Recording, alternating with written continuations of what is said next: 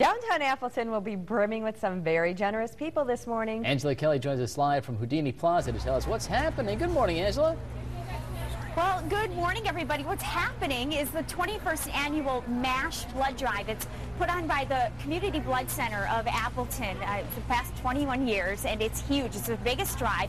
About more than 300 people are expected to come through here today at Houdini Plaza and donate blood. And if you're wondering how the whole process works down here, because maybe you'd like to come and donate, here's how it works. That is the registration tent, and you'd pick up one of these forms and fill it out. It would have like all of your health information on there, your name, everything that they would need to know.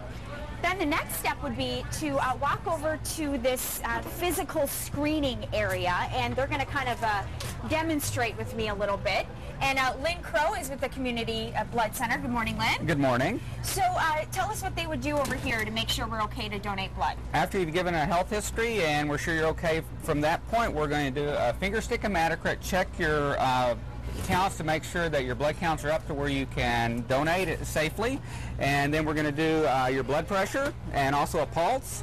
And after that, we will do your temperature, make sure you're perfectly healthy and ready to go. Okay. Why don't we start with this dreaded finger poke? I hate the finger pokes.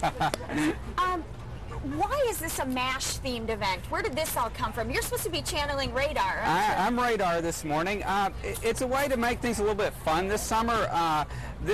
This time of the year, we tend to run a little short on blood. Our supply kind of dips a little bit, so this is kind of a theme drive to boost that summer blood supply. It gives us that added boost to get us through the summer, so this should be a big event. A lot of donors coming out to it, and it kind of stabilizes that local blood supply. We provide 100% of the blood to the local hospitals here, so it just ensures that the community has plenty of blood available. Okay, and summertime is a really big time for a need for blood donations. It is. You know, this time of the year, everybody's on vacation, the kids are out of school, everybody's running around, and there's just not a lot of time to donate, so we kind of focus it down here and get the blood supply back up. Okay, and there you go. There's some of my blood supply. Then you'd head right over there to the actual donation site. You've got several beds set up. You also have blood mobiles on site. Really, anybody can walk in and register to be a part of this? Anybody can. You got 16 years or older. All right.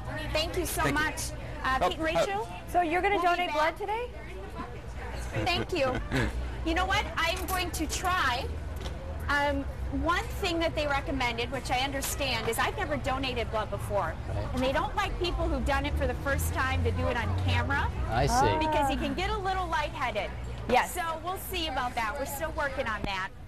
But we are going to talk to a lot of people who have decided to come out and donate their blood today. We're going to talk with them a little later on this morning. And don't do it if you haven't had a good breakfast. They're usually pretty good about making sure that you've eaten something before donating blood.